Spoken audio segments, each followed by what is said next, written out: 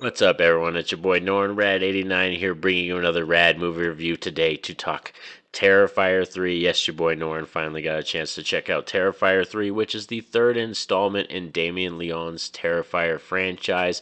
Today, you're going to hear my positives, the negatives, and the Radd rating, and then I'm going to send you all home. So let's do this.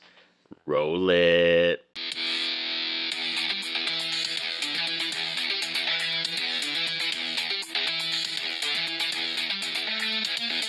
Just a quick thought. What's really cool about these glasses is that I could kind of look anywhere, but it just constantly looks like I'm looking at the screen. But today, like I said, we are here to talk about Terrifier 3. Yes, this is the third installment in the Terrifier franchise, one that had a lot to live up to and is currently breaking records in the theaters, and everything is really laying it down as being one of the greatest unrated horror films that has ever reached the theaters and grossing money and everything. So Damien Leone should be very proud. And they did sign up for Terrifier 4, so there is going to be a fourth installment in this franchise. So now let's get right into the positives. So one key positive is that Art the Clown is absolutely an icon. David Howard Thornton, I think in this one, performance-wise, this might be my favorite Art the Clown performance. He actually gets to go ham, gets to do a lot of fun stuff in this one, and there's actually a lot of comedy levity moments with Art where it's just like really funny compared to like where he's reacting to things or the way he's doing certain faces or certain motions. Specifically, there's one thing in the third act with Sienna Shaw's character, played by LaVera, when he's going after her in the third act and stuff. And there's a sequence where she's kind of tied to a chair, and I think it's just funny. Every time he walks past her, he kind of slaps her in the head, or he gives her a little slap across the face. It's just really funny. So I think David Howard Thornton gets a lot of chances to do a lot of funny stuff and actually emote with the Art character in this movie compared to the previous ones. Also, the gore effects, Damien Leone still brought it when it comes to the gore and the kills. There's more kills, and there's more kills spaced throughout the film and all that kind of stuff. And there is, like I said, definitely some very gory moments. There's one with the Santa Claus. The shower scene is very epic, and there's also a kill that happens to do with Sienna's one of her family members in the third act that was really intense. That had kind of like gripping like on the edge of my seat, kind of had like my skin like boiling a little bit under my skin because I was like, I want to do something.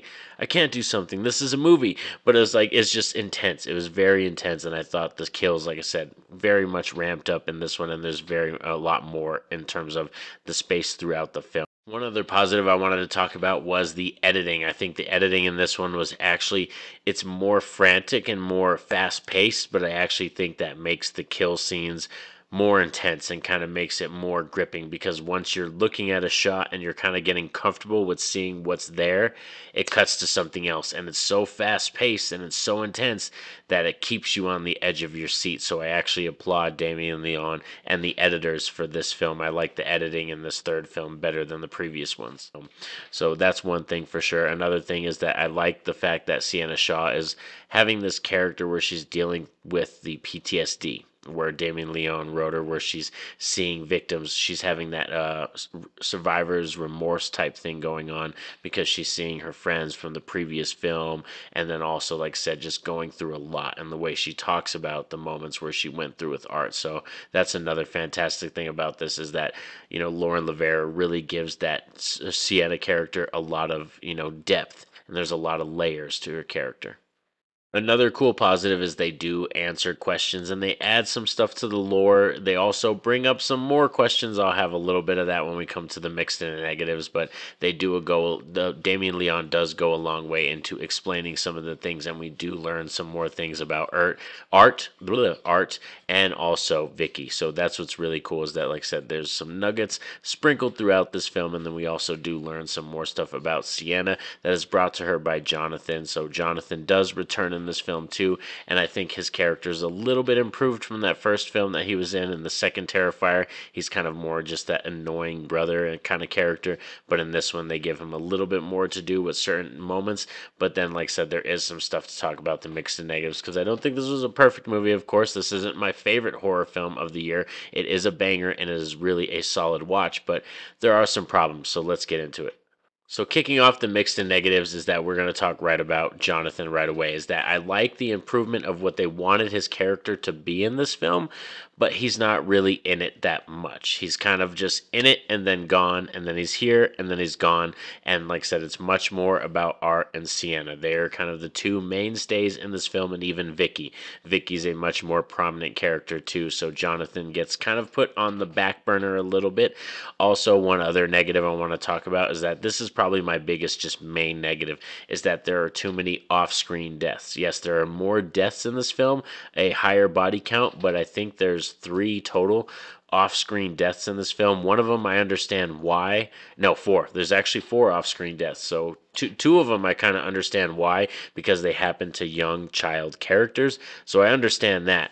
But then there's also 2 other ones that happen off-screen that I'm kind of like what are we doing now? Especially when you go really hardcore and you lean into that graphic nature and what you're going to show us. I think that having off-screen deaths, that definitely does hurt your slasher film. One other mixed and negative I want to talk about is that this film does answer some questions that we had about the lore and the beginning of Art and what Sienna is and all that kind of stuff. But then this film also does leave you with some questions that will be answered, hopefully, in Terrifier 4. But one thing for me as being a fan and a viewer of this series so far in this franchise is I really wanted Damien Leone to hammer it down with 3 films. I kind of miss that era where we had just straight up trilogies, a first part, a second part, and a third part, and just cap it off, like Lord of the Rings, freaking trilogy. And nowadays it kind of feels like, we have to keep going. We have to keep going. And I know Terrifier 4, people are going to turn out for it. It's probably going to make just as much money as these previous films and all that kind of stuff. But I really wanted them to kind of hammer it home in the third film. That, like I said, might just be my personal taste. That's just me as a viewer, not speaking to any of you or anything like that. So that's just a kind of specific mixed and negative when it comes to me. So thanks for sticking around with me all for this rad movie review of Terrifier 3. Please let me know down below in the comment section, have you seen this film? What do you think of this franchise? What do you think of this movie? Where do they rank and all that kind of stuff? I would love to discuss with you down below. As it stands right now as a fan, I probably still like Terrifier 2 better, but I got to give Terrifier 3 some more watches. Terrifier 2 I've seen multiple times. Even the first Terrifier, I've seen that multiple times.